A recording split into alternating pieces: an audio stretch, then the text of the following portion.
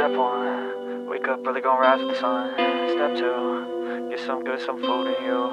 Step 3, think real hard about what you wanna be. Step 4, do your thing. Wake up, today's gonna be a good day. Wake up, today's gonna be a good day. Wake up, today's gonna be a good day. Wake up, today's gonna be a good day. Wake up, today's gonna be a good day. Hello guys, and welcome back to another one of our videos. We are a family of 4 with 2 homeschooled kids exploring the Mediterranean on our sailboat. Last week we escaped the Milky Way wind by anchoring in the south of the island of Ios for a few days, and the wind gave the kids a chance to fly their kites on the beach. We also moved onto the island of Amorgos, further to the east to get a bit closer to Turkey. In this week's episode, we're heading from Amorgos to the remote island of Levitha to view the Milky Way, as the island is very remote and uninhabited. Then we move to our final Greek stop. This is the sponge town of Kalymnos, where we enjoy our final Greek meal. Well, it was actually sushi. We hope you enjoyed the show, and if you do, please do consider liking and subscribing. Oh, and please do leave a comment. We love that.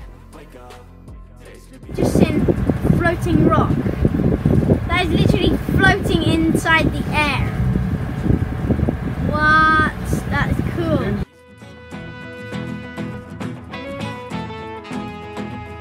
James has just looked out here, and we literally have what appears to be a floating rock. Or not floating, it's defying gravity, in fact.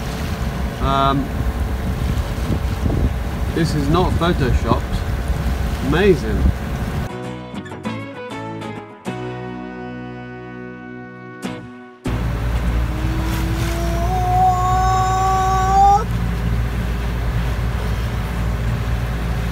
Kids messing around again.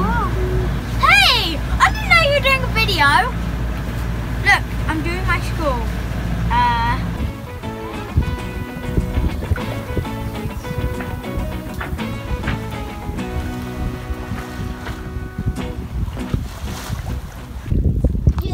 We just successfully tied on. Stay on line. A lot of stress, sweat and tears. Just need to tighten this side up. I think it's good. Really hard when you need a dinghy, need a paddleboard, definitely.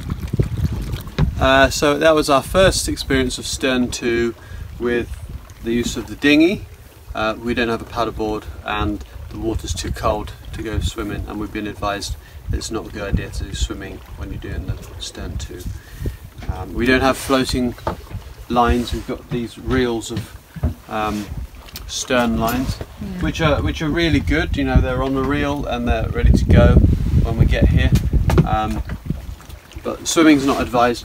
We're on an island of Levitha, like Ibiza, but there's nothing here. We came here 2 hours ago, right? Yeah, well, it took us time to go to that anchorage. Yeah, so we came here first. Yeah, this is the eastern side of the... This is the western side. Western side of the bay, which is lovely. But it's too deep to anchor and swing freely because you've obviously got a boat there, catamaran is Stern 2, but it's quite deep. You've got eastern side, which has got mooring buoys, and you've got way too many boats, and try to maneuver, it would not be... Yeah, I think we would crash the boat. Yeah, we didn't feel comfortable there because there's about 16, 13 boats on mooring. I think I can count 1, 2, 3, 4, 5, 6, maybe 10. 8, 9, 10 masts, yeah. There are 13 mooring buoys. 13 mooring buoys. There were 9 there. Takaya, our friends, have just gone there. They've got 10 years of experience. We've got about a month worth of real experience. So we went there, and we were not confident in picking up a mooring buoy over there. The boats were very close to each other, and we've just sailed 3 hours to try to save some money. Yeah. So we're not ready to go and throw €9 away. I can buy a couple of packs of coffee for that. So yeah, we went there, and then we came back here again, and we decided to do a Stern 2 because that was our only option. Yeah. And it's the first time on our own, and it was stressful, to say the least. We don't have a paddleboard, so we use the dinghy. I think that the stressful thing was because of the wind was blowing. Now the wind's gone. The wind was going southwest, it was blowing us, the stern get blown away further from the rocks, so obviously I got panicking again. Yeah, so we laid the anchor out. We've got, I think it's 60 meters. Need to double check. 70 meters of chain. In 25 meters, it comes a little bit shallower here.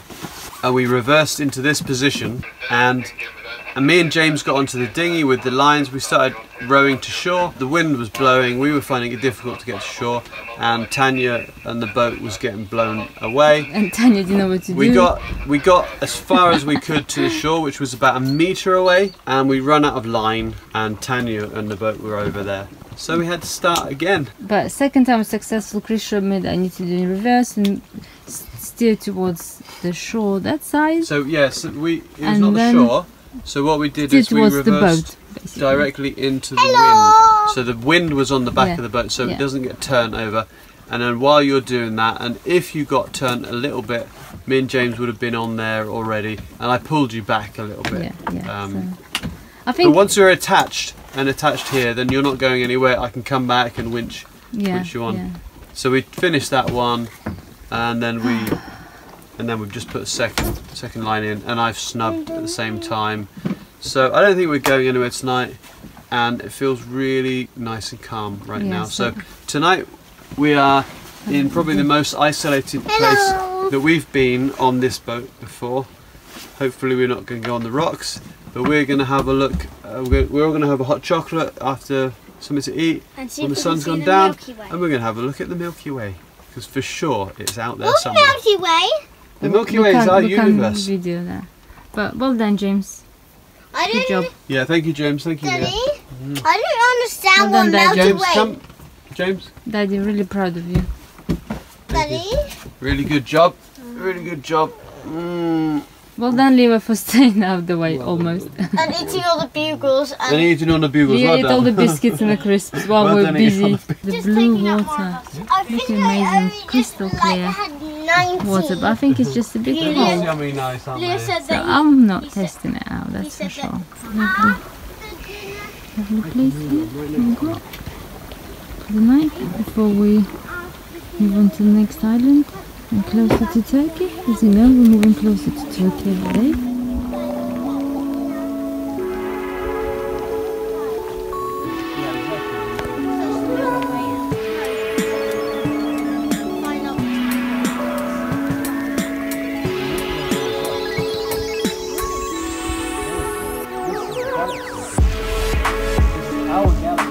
Lovely morning, about 7 o'clock. So today we're going to Kalymnos. Chris just in time boat from rocks, and we're going to set off to Kalymnos. Lovely water. The sunset is beautiful here. I mean sunrise. It's beautiful. We are sailing! Finally! We're sailing to, what's the place called? Kalymnos. We've got 5 hours or so, and hopefully if this carries on, the wind doesn't go, then we should have a good sail. Hope the wind picks up. Well, if it picks up, we get even faster, because when we get past the wind, we can even sail 8 knots, but that gets a bit too fast. 5.5, that's good. So, Kalymnos for one day, and then we're going to be hopefully crossing to Turkey tomorrow. We go do all the formalities and stuff, but yeah, we shall see how today turns out.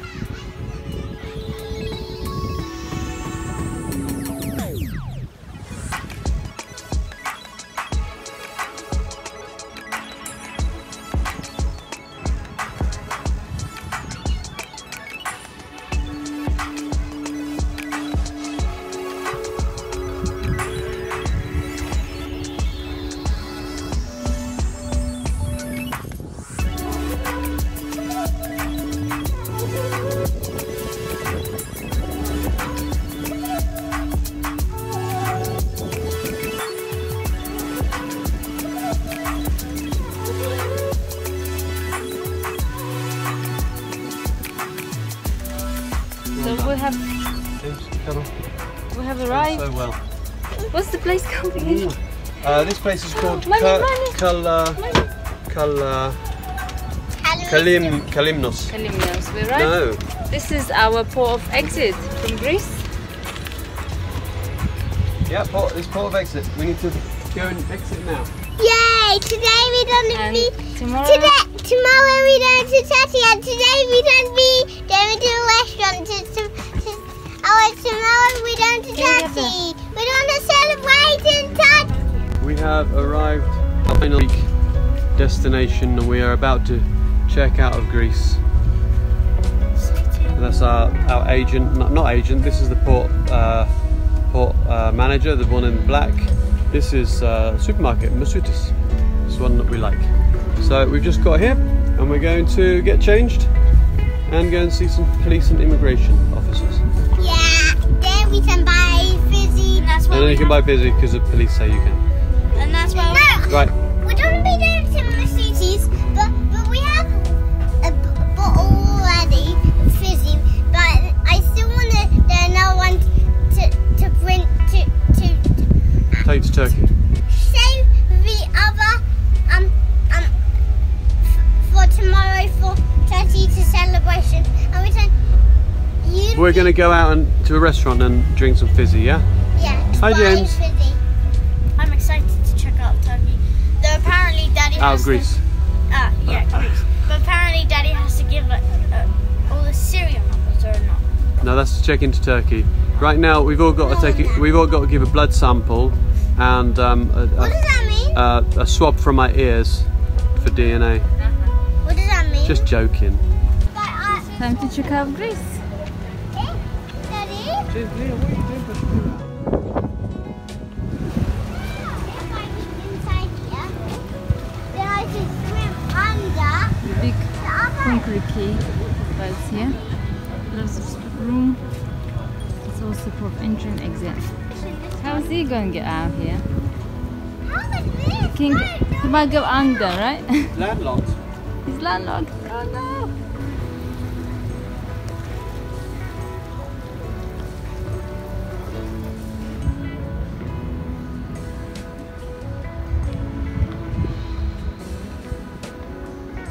This is in the main town in Kalymnos. Really charming, like Kalymnos is famous for its sponges.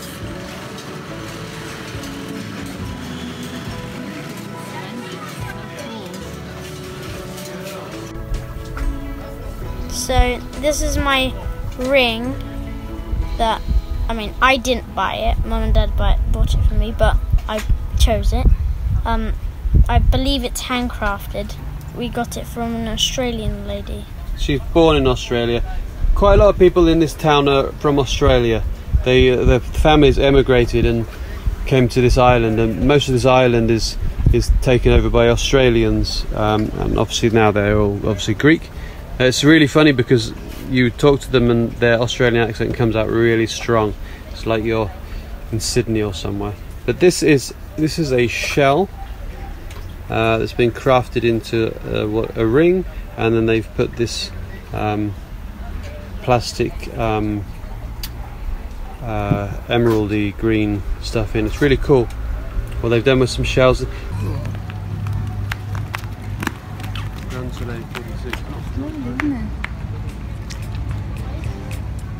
That's it. Ah. Hello. Hi. I want to say hi. So it's our final evening in Greece, and we are off to something to eat. We are in Kalymnos.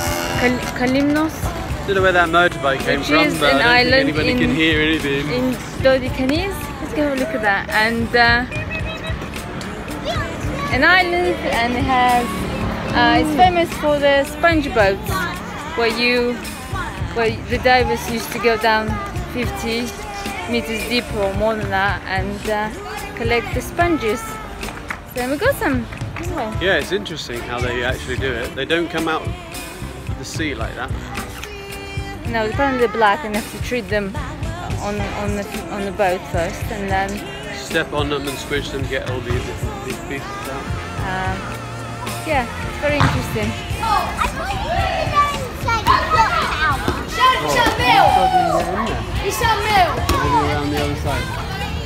It's Saturday today, so kids out.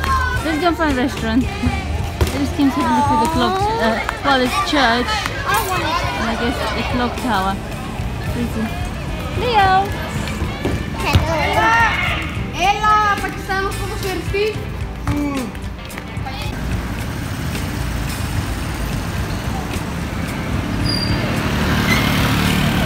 Goodbye. My toast is goodbye Greece, hello Turkey. Goodbye Greece. Cheers.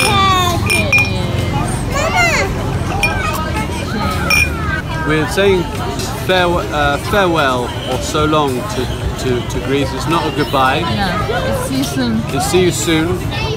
We've not seen enough of your culture and beautiful places, so we will be back when we come back from Turkey. Yeah. So here's to coming back to Greece. Cheers. Cheers, cheers, Leo. Cheers. Cheers, cheers. What's wrong, Cutie? What's wrong? You need to come in there. Nearly finished. Right, so we're here at the restaurant. It's sushi restaurant, Homo Sushi, and we just had some delicious things. I'm going to turn you around, and James is going to explain what he's eating. So I have had these noodles, chicken noodles. Haven't found any chicken yet though. I've also had some tempura shrimps. I thought it was not nice, but when I tried it, it was scrumptious. And when I also had the spring rolls, also quite nice. And I haven't really had any else. And I've had some of this thing, this green spicy thing. It's really spicy. What do you want? Teriyaki? Yeah. Oh no, that's too much. Now lick that.